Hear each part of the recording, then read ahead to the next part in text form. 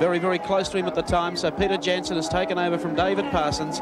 Has lasted only half a lap. Peter Brock, just look at the signs, the signals. And he acknowledges too.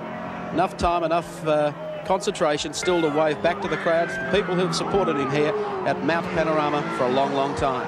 And even the people who support somebody else simply cannot help feeling a great deal of admiration for Peter Brock. Anybody that could win this race 6 times, Make that 7 times. This is number 7. That's right. Deserves the greatest admiration. Certainly right. Quick wave to the cameraman. Quick wave also to the spectators. Great presence of mind. Through Forest Elbow. Only one straight to finish. That's Conrod Straight. Arm out. Acknowledges the cheers from the crowd as he heads down Conrod for the last time. Peter Brock has certainly driven another great race in the James Hardie 1000 for 1983.